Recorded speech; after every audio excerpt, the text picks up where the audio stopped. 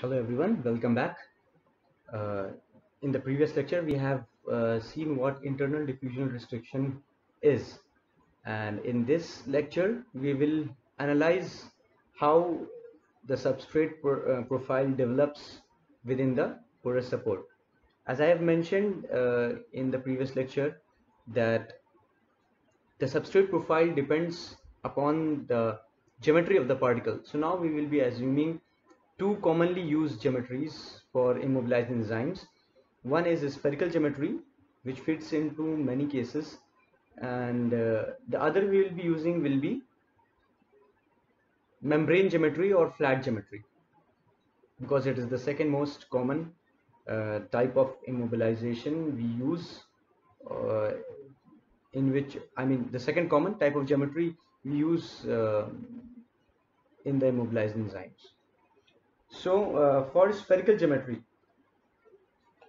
we will study the development of substrate profile for one of the three cases, and the case which we will choose will be the first case in the previous lecture, which was when the particle was neutral towards the substrate, and the partition coefficient for the substrate was unity, was 1. So uh, the effect of partitioning not was negligible, which is mostly the case when we have an aqueous medium and an aqueous enzymatic reaction. So we'll use the case in which partition coefficient is 1 and the substrate is neutral. The second thing we will assume is that the distribution of enzyme throughout the particle is considered to be uniform, and the other properties of material and environment throughout the particle are isentropic, that is uniform. Okay, so with these assumptions we will perform a mass balance for a particular place within the sphere for a spherical particle. So we will begin with spherical particles.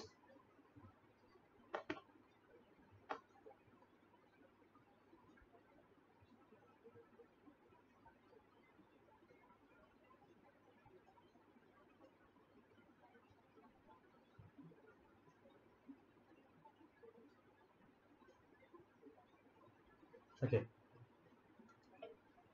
so this technique is called as shell mass balance technique, and suppose this is our particle of radius r. Suppose the radius is r. So we will assume a shell across the center, in which we will assume at a place r and of thickness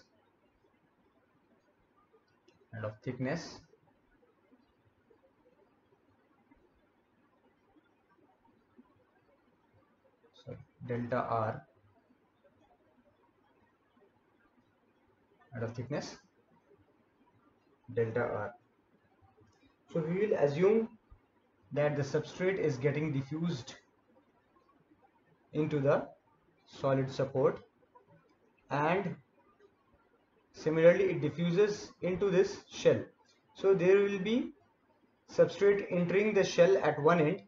So if we have a closer look at the system, so we will see that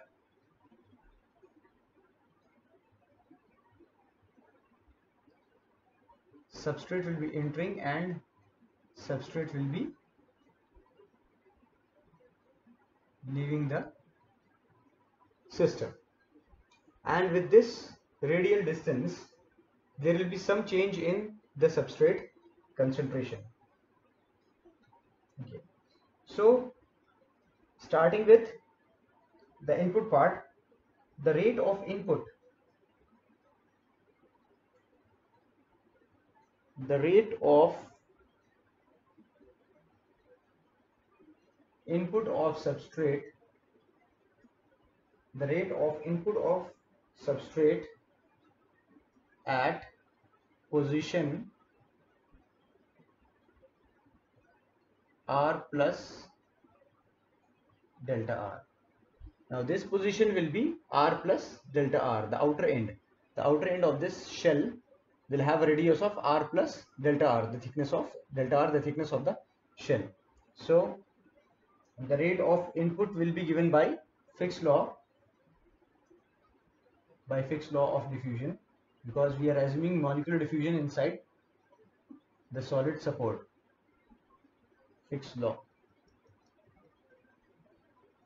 by Fick's law, it will be equal to the coefficient of diffusivity for the substrate, rate of change of substrate concentration with respect to the radial distance into, now since this is the concentration, so to get the total amount, the mass of substrate within this area, entering this area, will have 4 pi r square, the surface area of the shell, mass entering across the surface area of the shell, and this will be for position of R plus delta R. Similarly, rate of output of substrate at position, the output position is R, will be, again it will be given by Fick's law, and at this point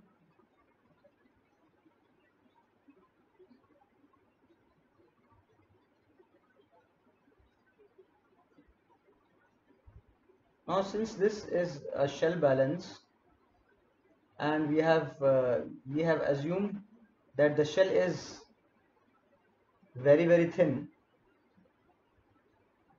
so the surface area across which the mass is getting diffused is same in both the cases at position R. This script denotes the position of this mass rate, and we assume that there is no generation of substrate, only consumption. So the rate of consumption is, since this is an enzymatic reaction, the rate of consumption of substrate will be governed by the kinetics, the enzyme kinetics. And since we have assumed that the enzymes are equally distributed throughout the matrix, so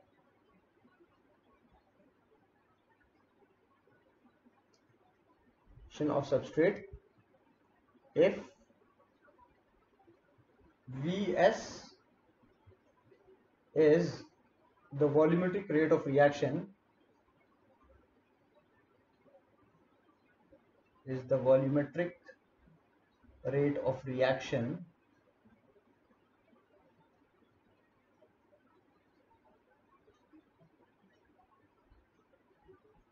then rate of consumption of substrate will be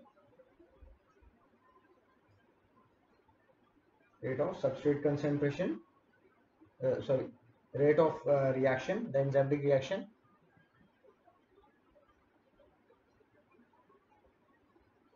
into delta R.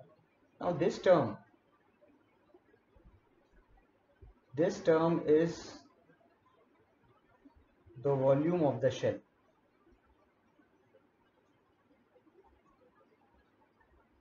So if this is a reaction per unit volume, then multiplying this rate of reaction with the volume of the shell will provide us the complete rate of reaction or complete rate of consumption of substrate within the shell.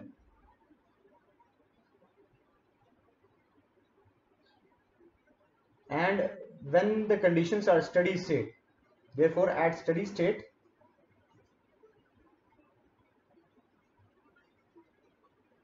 there will be no accumulation state, that is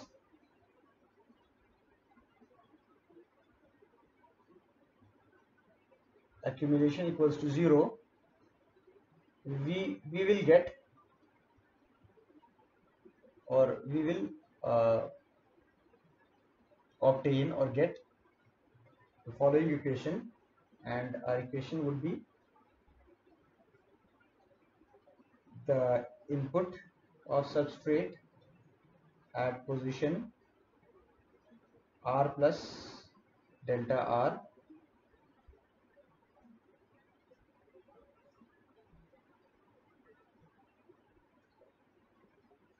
minus the rate of output of substrate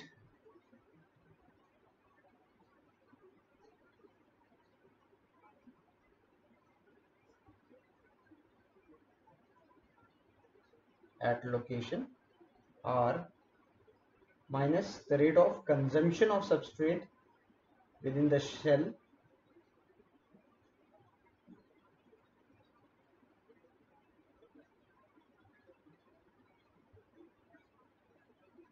and since there is no accumulation, this equation will be equal to 0. Now if we divide this equation by 4 pi delta r, 4 pi and delta r, 4 pi is common in all the three terms, so it will get cancelled out, and delta r will be removed from this term, but it would come as a denominator within this term. Our aim is to form the differential equation for this substrate profile. So now dividing, considering this to be our first equation,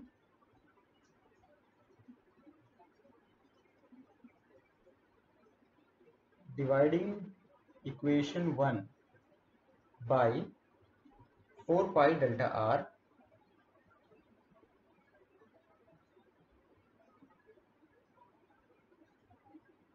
we get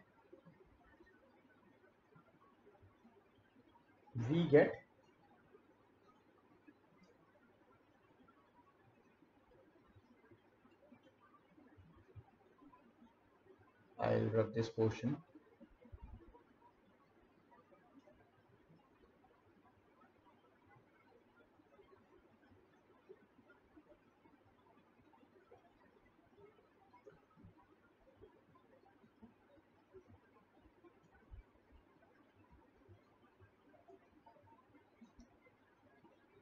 Okay, what we will get?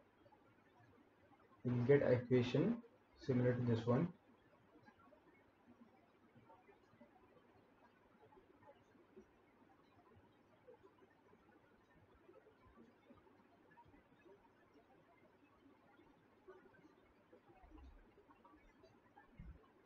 This is at r plus delta r minus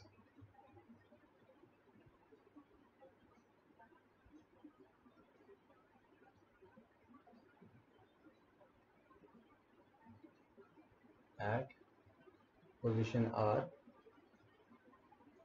whole upon delta r minus ds r square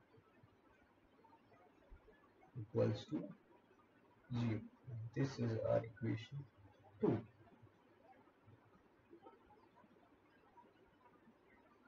Now since all the terms here are similar, so this term signifies that the numerator is the difference of this term at the output point, at the input point, and the same term at the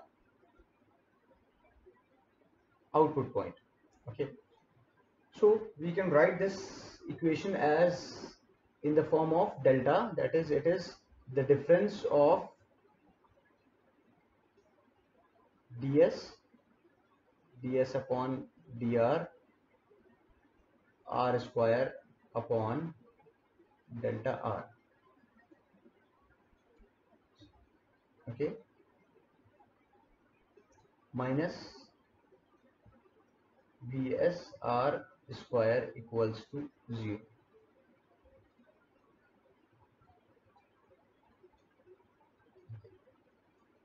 Now say this is our equation 3.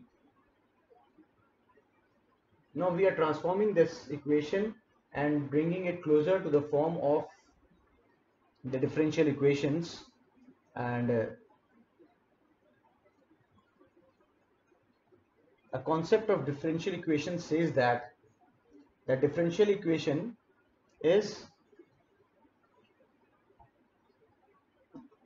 a differential equation starts with the difference of 2 points on a curve,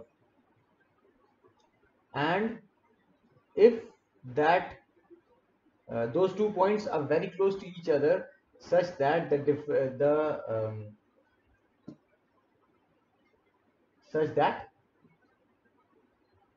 points are so close that one of the points, especially the points on the x-axis, are so close to each other that it eventually there is no difference between the 2 points, and the difference tends to be 0. So in this case also, this equation is valid for shells of thickness delta r which have considerable thickness. Now in order to study the profile at any point in the sphere, we will assume that the shell thickness is negligible, and this would help us in converting this form into a differential form. So to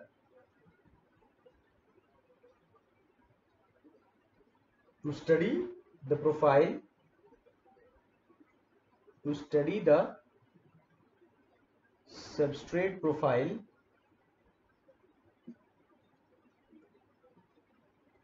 let us assume delta r is very thin, extremely thin, and tends to approach to 0.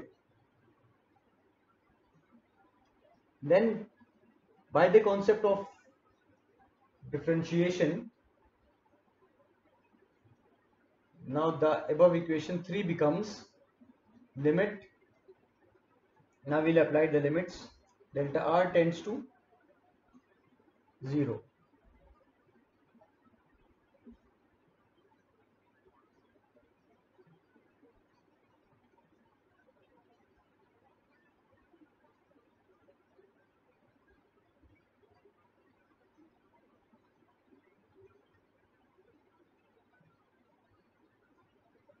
So now, since this differential is too small, it can be written as, the written notation could be changed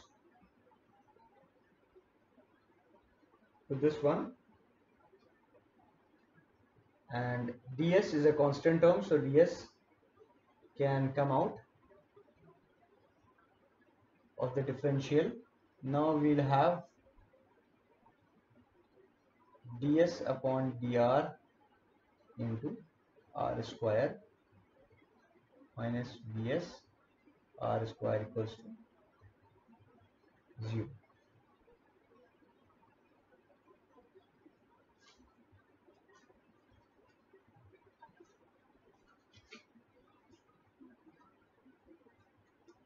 Now here we can apply the product rule of differentiation. Now this is our first term, and this is our first function, and this is our second function. So the product rule of differentiation says that differentiation of first term keeping the second term constant plus differentiation of the second term keeping the first term, treating the first term as a constant. So this equation becomes, now suppose this was our equation 4.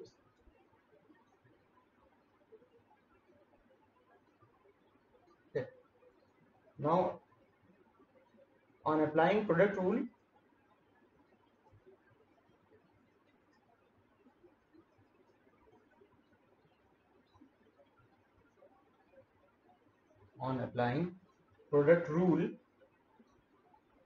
of derivatives,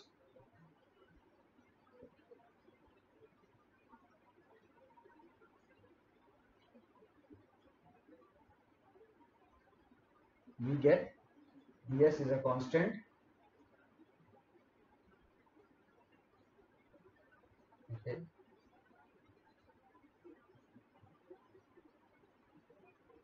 keeping r square as a constant, r square will come out and this term would become a square derivative, a second order derivative. This is called as a second order derivative of the substrate concentration with the radius.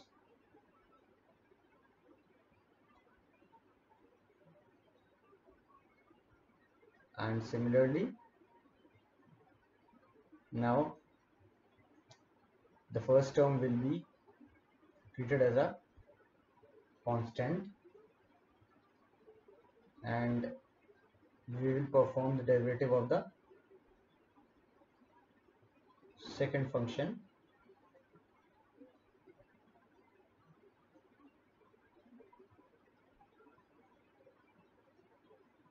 Now we know that derivative of r square will be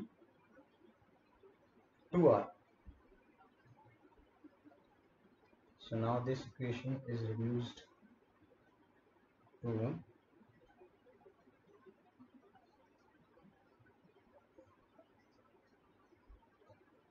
this form. We'll write these terms first, and ds upon dr minus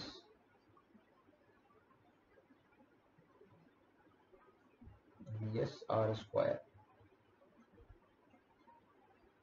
Now suppose this is our equation 5.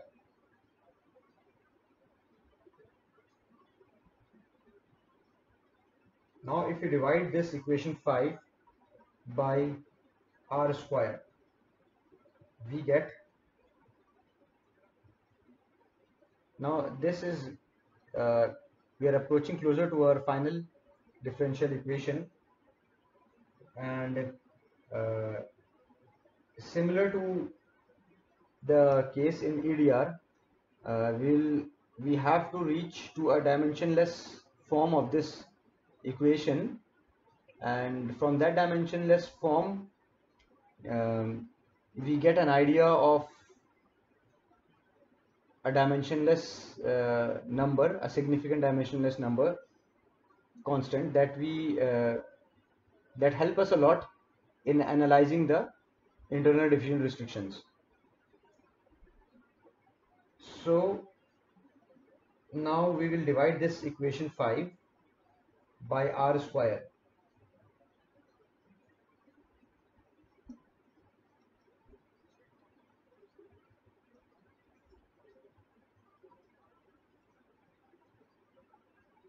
By r square. So if we divide this by r square, we will get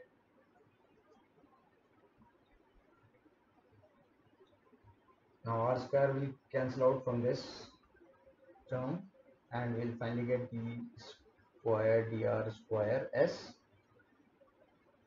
plus, now we have a single r here, so if we divide it by r square, we'll get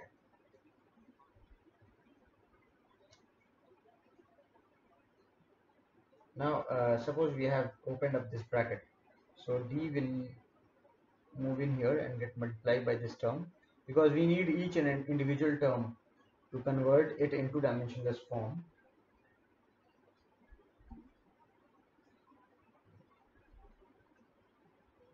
Okay, 2ds r upon r ds upon dr minus vs,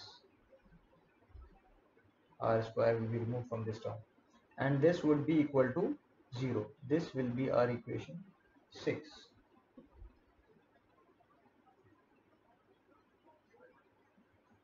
Now this is our final Michaelis, this is our final derivative term, and the rate of reaction here is governed by the intrinsic Michaelis-Menten kinetics. And since this kinetics is not linear, if this would have been the first order reaction, then some solution for this differential equation might be possible. But since this is a non-linear function, therefore simple analytical integration of this equation is not possible. So similar to the case in external diffusion restrictions, this equation 6 can be converted into dimensionless form, where we know, so since Vs, we can write it down as since Vs, what is Vs? Intrinsic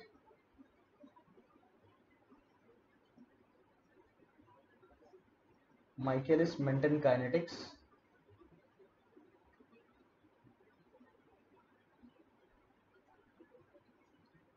is not linear, is non-linear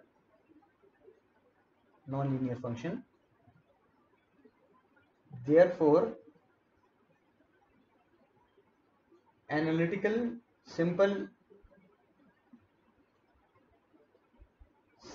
simple analytical solution of equation 6 is not possible, is impossible. Okay, therefore we will now convert it into dimensionless form to obtain some meaningful results.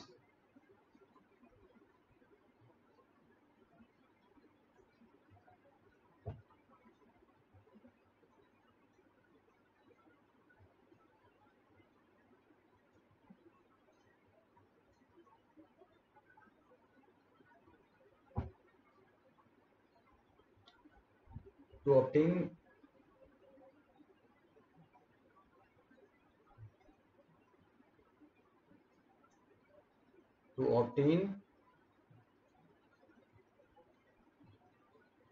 important results, we convert equation 6 into dimensionless form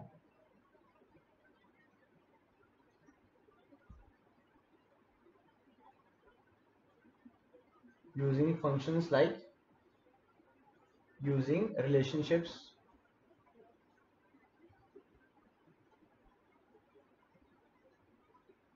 like we used in IDR, where beta was our dimensionless substrate concentration, and here another term we will introduce, that will be rho, and this will be dimensionless radius of the support. So now to convert this term into dimensionless form, substrate in this first term we will multiply and divide by Km. So we'll have 1 Km in the denominator, which will move into with this substrate and make it beta, and one substrate in the numerator will be left out. So we will individually convert each term into dimensionless form, and we will get respective constants outside as constants.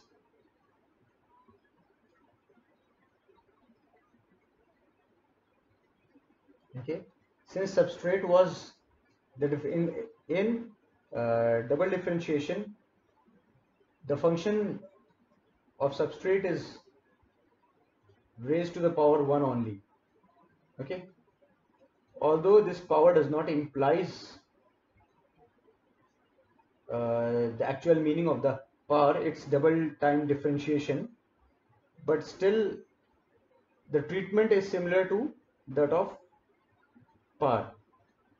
So this substrate is not a square substrate concentration, it is raised to the power 1 only, and but this r square is a part of this double differentiation, so this occurs twice. Okay, substrate concentration occurs only once, but its differentiation is performed twice, so the term differentiation is twice here. So to convert this into dimensionless form, we have to divide this r square by, so we will divide and multiply this whole term by the capital R square, the complete radius of the spherical particle. So the numerator R square will move in with the small r square and will make it rho square, and we will get a constant r square outside as denominator in this term, and this term will get converted into d rho square. Similarly, in the next term, we have a single value of, the term is 2ds. We can write the constants because constants will be constants and they won't be disturbed. Now here we have a small r term. To convert this, we will, to convert this into rho, we have to multiply and divide by r in this term, and if you multiply and divide this term by r, the numerator r will go, with this small r and will make it rho. Okay. And then the denominator r will remain as such. Similarly, for this case, the numerator r will move into with this term and will form d rho, and the denominator r will get combined with the r already present here and will form r square. Similarly, the substrate concentration, we will multiply and divide this term by Km, and then denominator Km will move in with this substrate concentration and will form beta, and the denominator and the numerator Km will remain along with other constants. Okay. Now Michaelis-Menten kinetics is given by, we know it is given by what? We can write down here and we can convert it into dimensionless form also. Vs will be given by Vmax S upon Km plus S. Now to convert it into dimensionless form, Km could be taken constant from denominator, and this term would become S upon Km, since Km will become common from the denominator, so S upon Km can be written as beta, and the denominator will become 1 upon S upon Km, that will be written as beta. So this thing in the dimensionless form, instead of Vs we can write the dimensionless form of this term as Vmax beta upon 1 plus beta. Now this term is equal to 0. So our equation 6 becomes,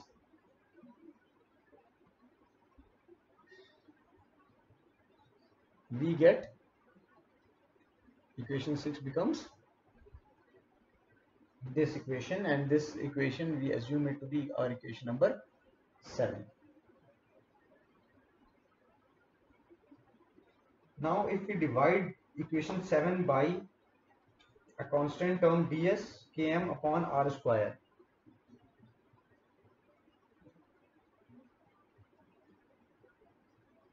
dividing equation 7 by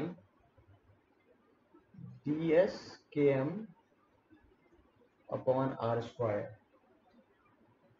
We get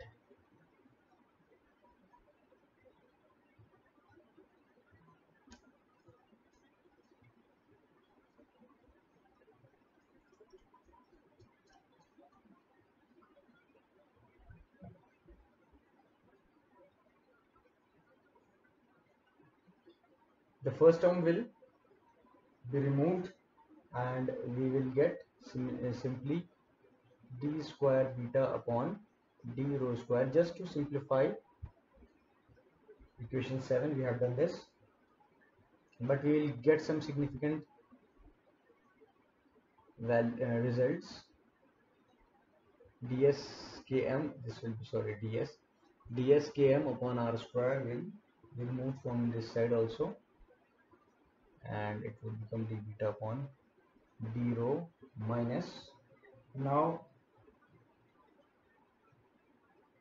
what we get here is really very important. Now ds km upon r square is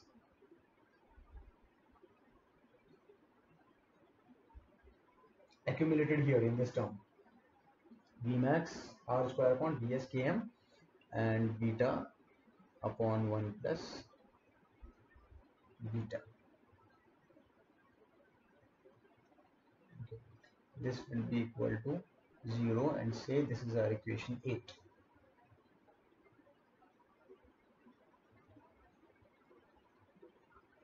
Now like in case of EDR, we also have a constant, a special constant here, like the Dam Collar number in EDR. The name of special constant here is Thiele modulus, and for spherical geometry this Thiele modulus has been defined in several ways, and the most used and the most well defined and most simple way of defining Thiele modulus for spherical particle is given by, now we'll just write a small statement here. A dimensionless modulus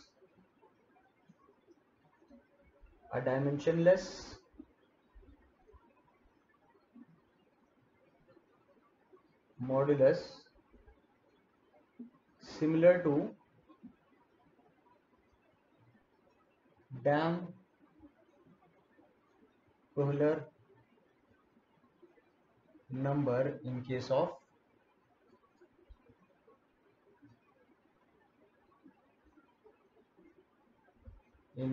external diffusion restrictions is also defined here.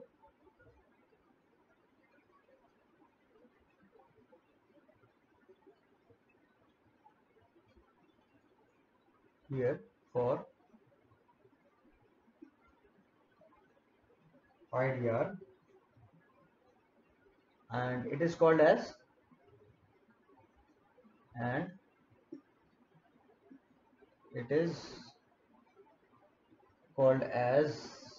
the Thiele modulus.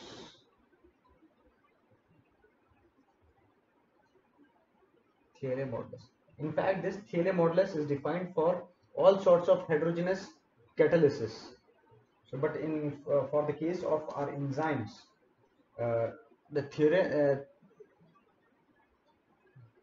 for it is especially defined for the case of enzymes and spherical geometry, and it is again a long process to obtain a Thiele modulus for a particular case, and we will not be discussing how it is obtained, but we will just note what it is. Thiele modulus. So for enzymatic particles,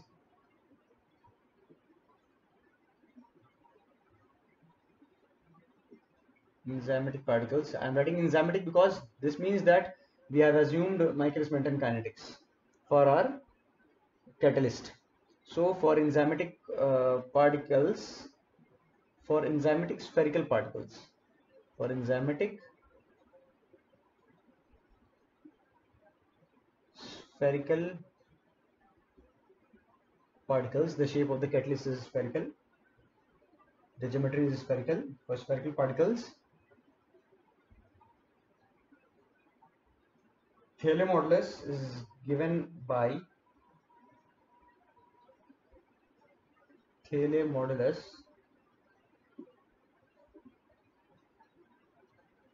is given by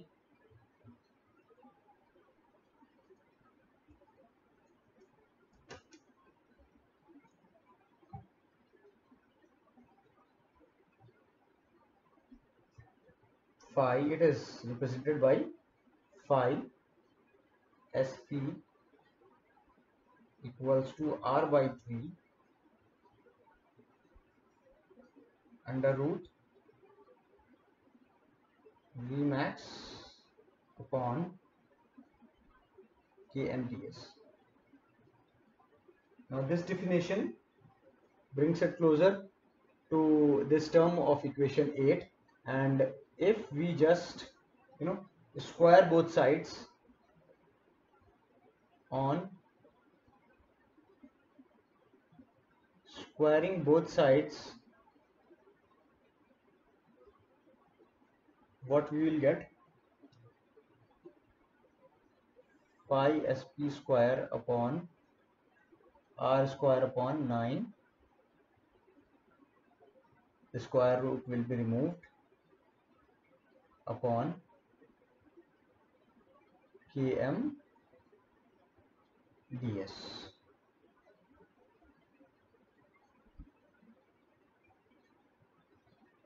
Now if we observe our equation 8, this term Vmax r square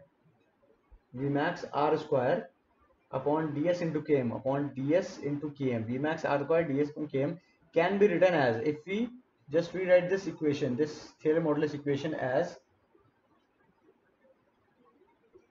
we can write it down as 9 phi sp square is equal to, now we'll write it in the form similar to this one, Vmax r square upon ds upon km. Okay, so equation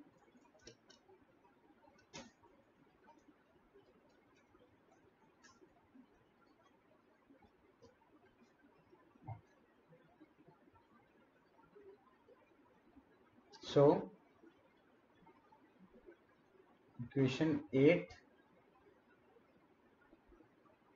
can be written as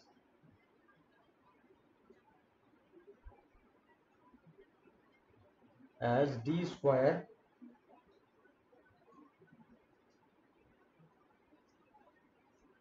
upon d rho square plus 2 upon rho d beta upon d rho minus 9 phi sp Thiele modulus phi square beta upon 1 plus beta. Now this is our dimensionless form of this equation, and suppose this is our equation 9. Now both these equations, equation 6 which we obtained earlier and this equation 9, can be solved numerically only using computational softwares and by using the following boundary conditions. So now these equations, equation 6 and equation 9 can be solved numerically,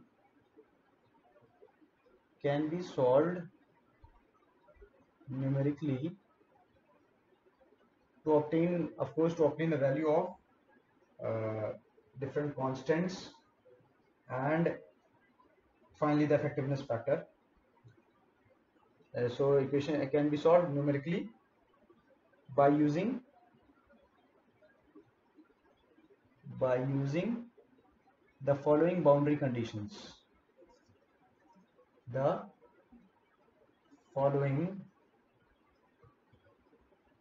boundary conditions. And what are these boundary conditions? The first boundary condition is that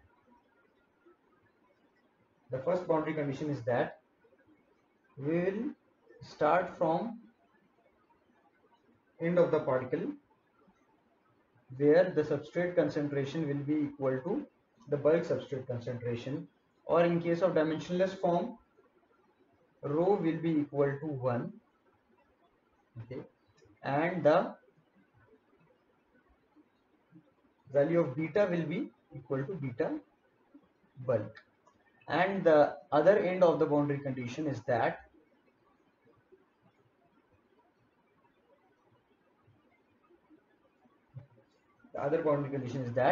at the center of the particle, the other end is the center of the particle, r equals to 0, the rate of change in substrate concentration at this point will be, we'll assume it to be 0 in ideal cases, or we can say that this condition would allow all the enzymes to be active, almost all the enzymes except very few enzymes which are located just at the center, and which might not be the case, although we have assumed equal distribution of enzymes, but might be there after equally distributing the enzymes just at the center there might be no enzymes probably, but if there is loss, there will be loss of just one enzyme, one or near about one. Okay, so in the dimensionless form, this would be rho will be equal to 0 and d beta upon d rho will be equal to 0. These will be our boundary conditions.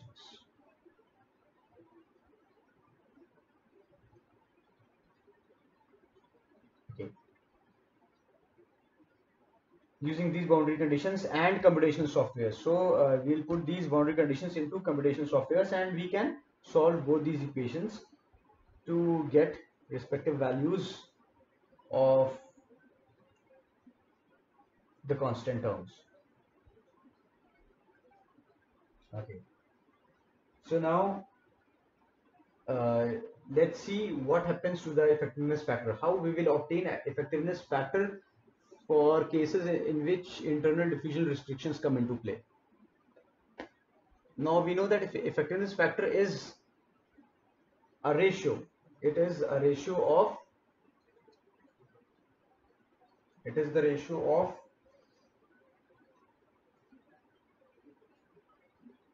observed upon theoretical values, observed rate of reaction upon theoretical rate of reactions. Therefore, in case of IDR, due to different substrate concentrations throughout the solid phase, there is a continuous substrate profile. Hence, at each and every point within the profile of substrate, we will get different effectiveness factor, and hence there will be a profile of effectiveness factor also. Hence, we define two types of effectiveness factor. Okay. Now, one effectiveness factor is the local effectiveness factor, and this is variable. Local effectiveness factor. Okay. Now, the local effectiveness factor at any point is given by Vmax S upon Km plus S, and this is what? This is the observed rate of reaction that we will observe the substrate at that point. Okay, the substrate at that point, again this will be calculated by us, that whatever substrate concentration comes out to be at this point, at the point where we are finding this local effectiveness factor. So depending on the substrate concentration at that point, this will be the observed rate of reaction at that point, which we will again calculate. Okay, and then this will be the ratio of what should have been actually, if all the substrate reach this point, then this should have been the rate of reaction or the theoretical rate of reaction, the maximum possible rate of reaction. If we convert it into dimensionless form as we have converted in the case of EDR, so this effectiveness factor will get reduced to the same form as in the case of external diffusion restrictions.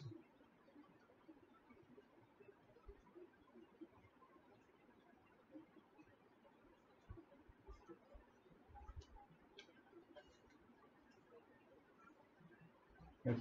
The second effectiveness factor value is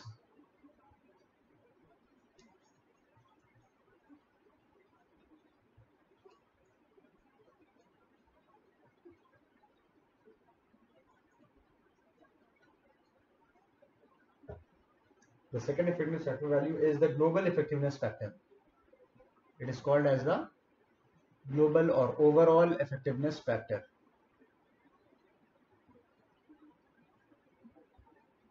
As I have said earlier, in case of EDR, when teaching EDR, I said that effectiveness factors represent the extent of this diffusional restriction. So that is why it is very important. At the end, we must see what the effectiveness factor is and how much loss we have in the enzymatic activity. So the global effectiveness factor is the mean integral value of it is the mean integral value of local effectiveness factor over the whole volume of the particle, over the whole volume of the particle. Therefore, for spherical geometry,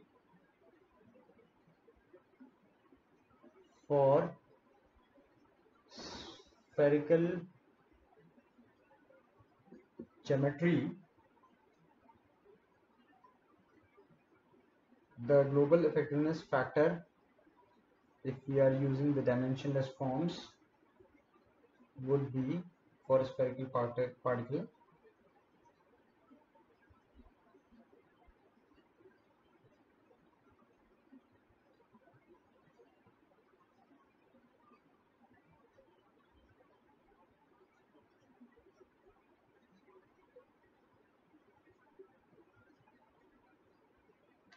okay. No.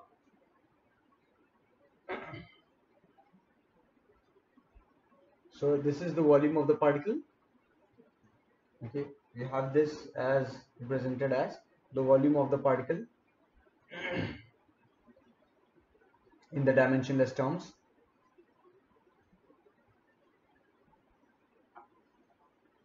Now if we solve this, we will get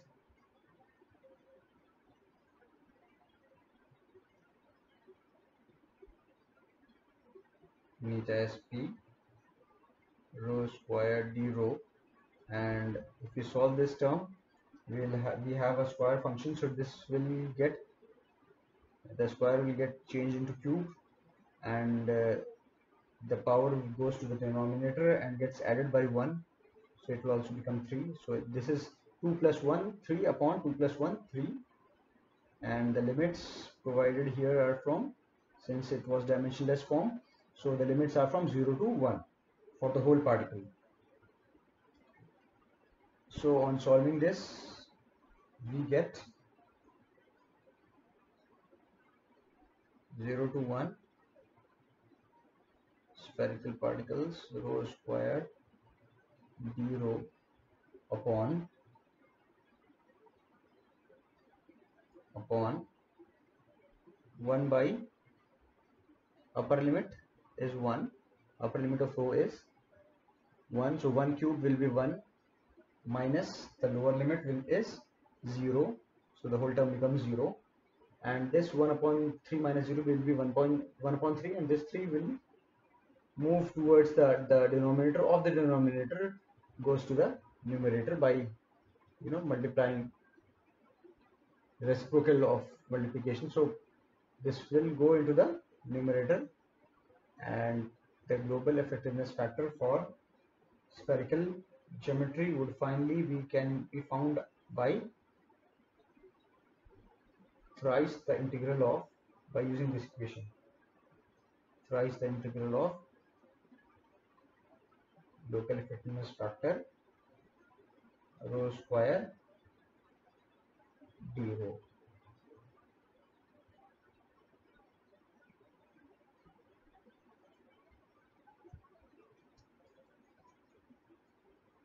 Now it's better to use computational softwares to solve these equations because these are very complex equations. So the global effectiveness factor beta sp dash for spherical particle is a strong function of the Thiele modulus, is a strong function of the Thiele modulus, which is also a function of this Thiele modulus, which is also a function of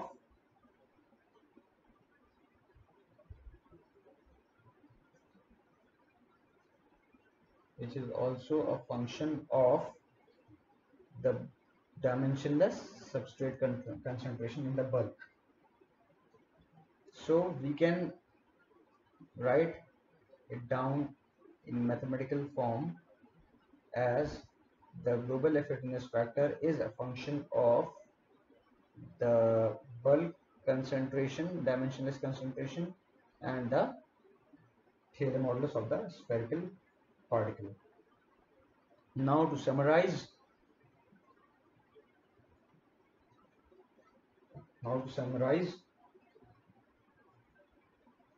the bulk effectiveness factor, the global effectiveness factor for spherical particles changes with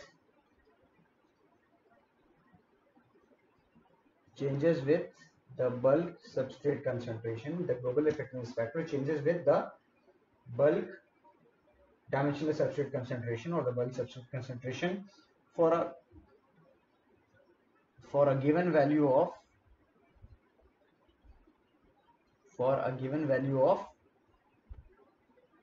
Thiele modulus,